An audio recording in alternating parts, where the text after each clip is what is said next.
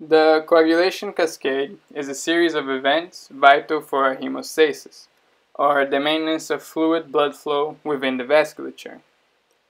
There are three stages of hemostasis, these being vascular spasm, where damaged blood vessels will constrict to reduce blood flow to the damaged area. Then we have the platelet plug formation, where platelets will bind to the walls of the damaged vessel, forming a platelet plug and stopping bleeding. And the third step and focus of this video, which is coagulation, the formation of a stable clot by converting fibrinogen to fibrin. The process of coagulation involves a series of proteins known as clotting factors. These factors circulate through the bloodstream as zymogens, or inactive precursors of enzymes, and are activated upon blood vessel damage or tissue damage.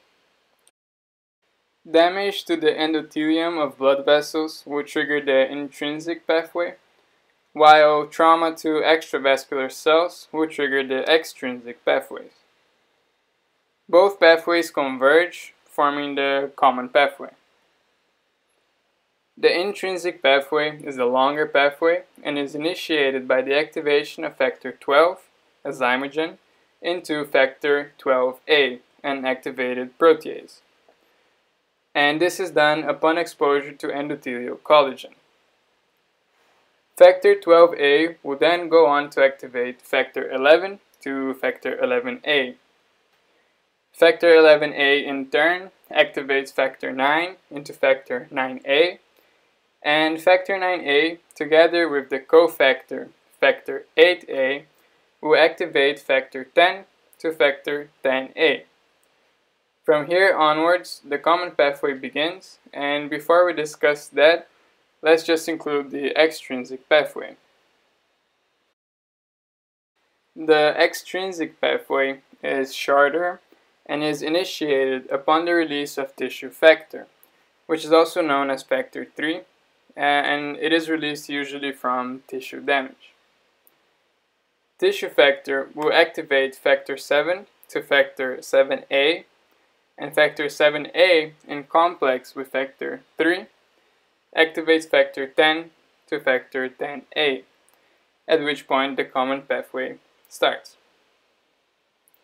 So the common pathway begins with the activation of factor 10, and this is a complicated process, and the cleavage of factor 10 to factor 10A is done so by the complex named 10As. 10As has two forms, an extrinsic form consisting of factor 7A, factor 3, and calcium, and an intrinsic form consisting of factor 9A, the cofactor factor 8A, a phospholipid, and calcium ions. Factor 10A will then cleave prothrombin, which is factor 2, to thrombin, which is factor 2A, with the help of the cofactor factor 5A. Thrombin, in turn, cleaves fibrinogen, which is factor 1, into fibrin, which is factor 1A.